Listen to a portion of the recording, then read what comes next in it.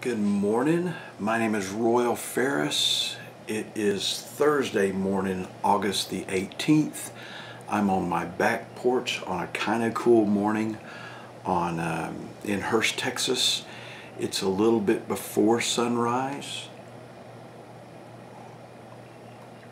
I am very much enjoying my first cup of coffee, and I am doing my morning devotional now. And I hope you're here to do it with me because I love doing this with you, and for me it's best to do it first thing in the morning. It makes the rest of my day better. I know we can't all do that, so we have a video here so you can do this with me later on today.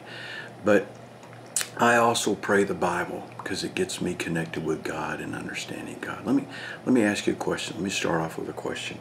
How often in your life, or has it happened very often, that people that you trusted to be there for you, to encourage you, to lift you up on a bad day and a bad life, maybe even your marriage is struggling and all of a sudden your friend turns against you or takes your husband or your spouse's side? You know, that happens, doesn't it? That happens. And we unfriend those people, we dump those people, we talk bad about those people, but look, they're people. And we haven't always been the best friends that we're supposed to be either. Sometimes I just care about what's going on with me, just like you do and your friends do. So that's what today's about. We talked yesterday about whether we care or not about what people think about us, but now we need to think about what we think about other people. Did that make sense? So I'm in Psalm 118 today, verse 8. Psalm 18, verse 8. Let me start off with the Lord's Prayer so that it'll prepare our hearts that we can hear what God would have us to say in this verse, which might be a tough verse for some of y'all. Our Father in heaven, may we keep your name holy and above every other name today. May we focus on your Spirit and what you want us to do.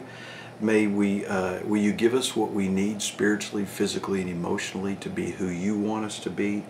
And Father God, would you forgive me of my sins and point out the sins that I'm doing that I don't even realize so I can ask forgiveness for those. May I forgive those who hurt me instantly.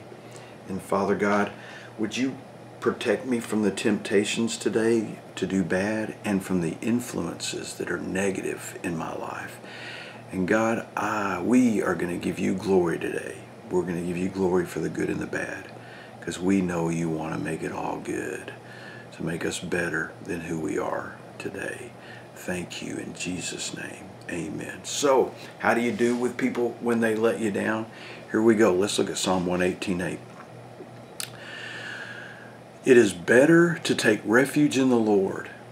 Go to the Lord for help. Go to the Lord for comfort. Go to the Lord for encouragement. Go to the Lord for instruction, for counsel, sometimes for discipline. Go to the Lord as Father. It is better to run to the Lord. Let's say that. Take refuge. Run to the Lord when you need help than it is to trust in people. Oh. Now I'll tell you, it's a bonus when people can help you. It's a bonus when they're to encourage you. Although you may have some people in your life that may encourage you even when they need to tell you to stop it. You're killing yourself. Stop it. And sometimes that's the best thing that a friend can say. But here's the deal. You can't always trust in people. Here's a question. Can they trust in you? Are you being the person that you're mad about them for being? The only person you can really trust is God. It's better to take refuge in the Lord than to trust in people. It's better to run to God than it is to run to people. Now, it's a bonus, like I said, when people help you, but here's my prayer for today. We need to prepare ourselves to be who we need to be, whether people are or not, and then we go to God for help. So let me pray this for us. Here's our prayer today for this verse. Dear Heavenly Father, thank you for the people you put in our lives who love us. Thank you, Lord, for the people you put in our lives who love us.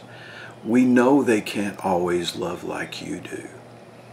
May we put our trust in you and your love so we can love them even when they are unable to meet my needs. That's how you can tell if you really love somebody, or if you're really confident in yourself, or when you really have trust in God, is when you can love other people when they don't love you. That's my prayer for me today. That's my prayer for us today. Thank you for joining me on this Thursday. I know there's people in your life that probably need to hear this. Would you mind sharing it with them? Sharing it on your Facebook page or YouTube page? Or I post this at royalfarris.com, on Life Connection Church Facebook page, and on my YouTube channel. So thank you so much. I look forward to responding to your comments as well. God bless you. It's Thursday, and I will see you on Friday if the good Lord's willing and the creek don't rise. I love that saying.